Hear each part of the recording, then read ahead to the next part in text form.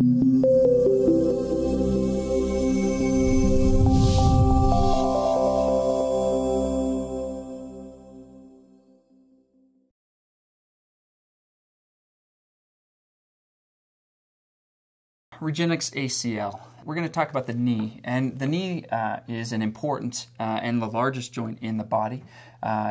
It has four main stabilizing ligaments: the ACL, the PCL, which are seen deep in the knee, the MCL, and the LCL on each side.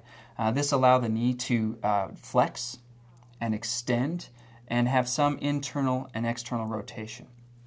It is the largest joint in the body, as I mentioned, and it is prone to significant injury, especially in those who are quite active. But we see this injury in folks of all ages and activity levels. It typically occurs with a hyperextension type injury where someone is either alone or being hit by another player in a sport-specific impact, and this will lend itself to laxity in the knee. This laxity in the ACL will cause instability. Instability then lends to a dysfunction, and this dysfunction oftentimes is frustrating to patients in that they cannot do the level of activity that they'd like to do prior to the injury. We know that the ACL is repaired about 100,000 times a year in the United States, and that again ranges from young folks as young as 12 to 14 years old all the way up to through middle age, and that this can be a significant deterrent to folks enjoying their lifestyle.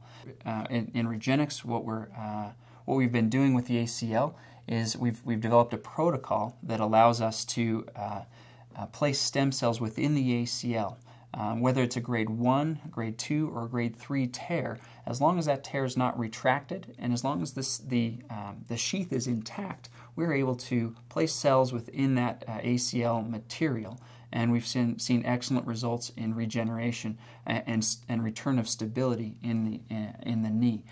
This is extremely important, obviously, if you are involved in sports that require cutting, jumping, turning, and changing speeds or direction on a dime. The surgeries are quite invasive when talking about an ACL repair.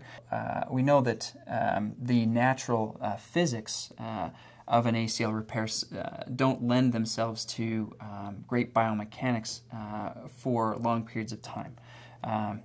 We've been treating these ACLs since 2012, and we use a patient's own bone marrow, and we were able to take that from their posterior ilium. We process it in our lab, and we are able to then re-inject that into the ACL directly. We use visualization to place the cells exactly where we want them.